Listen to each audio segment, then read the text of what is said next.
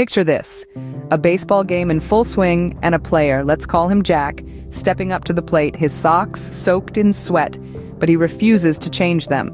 You might wonder why. Well, this isn't about comfort, it's about superstition. Just a day before, Jack had hit a home run while wearing these same socks. Yes, a home run.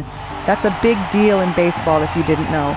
So, Jack, believing in his lucky socks, decided to keep them on, sweat and all.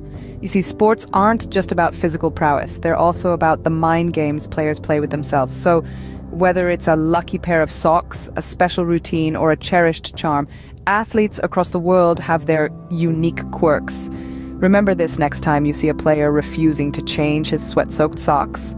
It might just be the secret to his next home run.